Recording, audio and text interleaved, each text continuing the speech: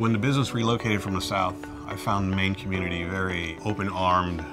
I think we're very fortunate and lucky to have landed here. We manufacture high-tech driving controls for people with severe disabilities. Electronic mobility controls was started when the founder had a very close friend that was injured in a motorcycle accident. And Scott was determined to find a way for his friend to be able to drive again. We give them the ability to use their hands instead of their feet to operate a motor vehicle. When we first came to Maine, Skowhegan Savings was the institution that allowed us the ability to build this beautiful facility.